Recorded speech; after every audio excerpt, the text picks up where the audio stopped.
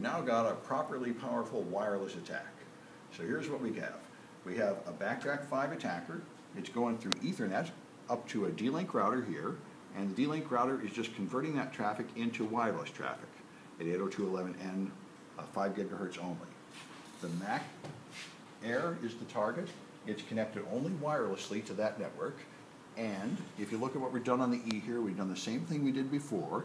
We used the fake router 6 attack to just simulate a router on A, advertising a network starting with A, and another network starting with B, and C, and D, and E, and F. So there are 6 routers simulated, each sending 1 packet per second, and that has caused the Mac to just create 12 IPv6 addresses starting with letters A through F. They're not in order, but you can see all the addresses there, which is just what should happen. So I'm going to run exactly the same thing, flood router 26 here. Okay, and when I do that, we look up the Mac now starts generating more addresses because it's responding to the attack. The peak traffic has gone up to 11 megabytes per second, and the Mac just crashed and died.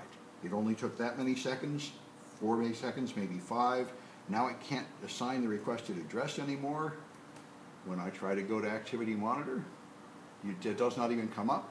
You get the spinning wheel of death, just like before.